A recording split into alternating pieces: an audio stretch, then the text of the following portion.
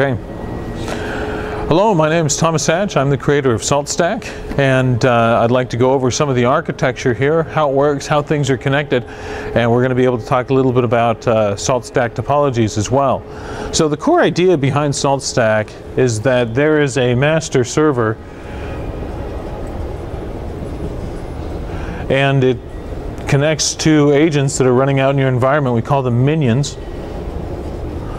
And it's rather straightforward. It's able to send commands out to those systems in perfect parallel, get that information back, and one of the reasons why Salt's so darn fast is because we're able to do it in parallel. And then all of these minions are able to process that command and then return it. So pretty simple architecture for the baseline case. Now as things start getting more or less complicated, we've got more options. Salt just shipped with an SSH mode so that you can have any system out here that is able to directly send out to external systems without having to install an agent on them. So we call it kind of the anti-topology, because you don't need to set anything up. Of course, using SSH is substantially slower and less scalable than using the standard Salt hierarchy. Now, as we move through, though, we start to have more options. So these commands that are sent out and executed on remote systems, these are asynchronous. And so the command being run on that remote system, the output can get redirected to any external source. We call this returners. And so when the command goes out, these guys can redirect it to something like a database or an external interface. So you can have a Redis database or MySQL, or well, any SQL or NoSQL database is supported at this point. Now we come through, and another concept that we've got is called the Syndic. Now this idea is that, say this is one data center over here, and we've got another data center over here, and we want to be able to control those from a central location. What we can do is create a higher level master via the Syndic interface. So think of Syndic as being short for syndicate, because what happens is this master sends a command down to its lower level masters and says, hey, publish that down for us. Publishes that information down to those masters' minions, and then they redirect that information right back up the chain. Again, making it very easy to either have distributed systems like this over geographically dispersed environments, or one thing that we see very common is that a lot of environments have a lot of different sections in them. Sections, departments, whatever they end up being called. And so those sections, they assign specific masters to them that are doing very specific tasks, but can then have them all being managed by this higher level umbrella. Let's see. The next thing that I want to mention is something inside of Salt called the peer interface. So what the peer interface does is it says we're going to open up the ability, this is obviously closed by default for security reasons, but you can open up the ability for one of your minions out here to command other minions. And so you're able to say this guy can send a request up to the master to say, hey, I want to command these guys with respect to them doing something.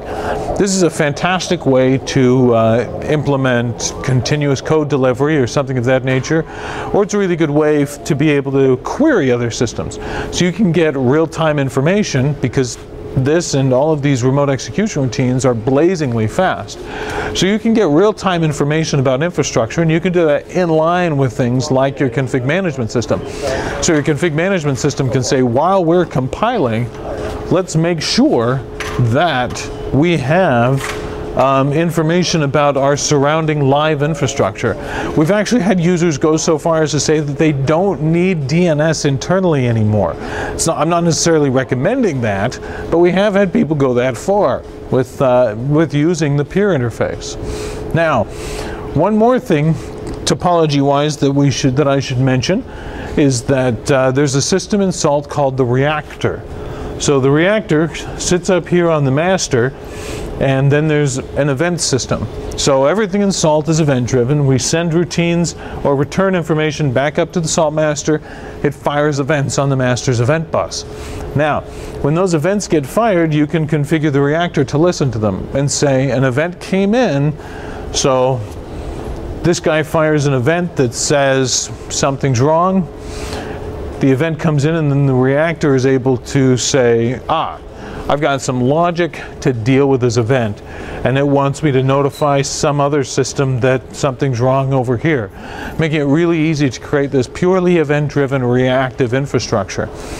A really good example for this reactor system is that it's used a lot for automatic code deployment and integration with Jenkins. So say we've got a Jenkins system sitting out here. When Jenkins is done with the build, it's able to fire an event on Salt's event bus because it's an open bus. You just need to grant a application permission to fire on that bus. And then it fires on the bus to say, hey, this build's done. If you want to do anything about it, great.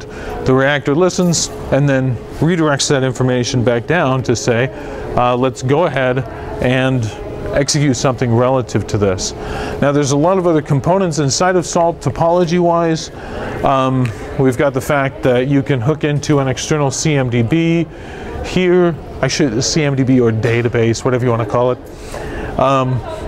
and then use that data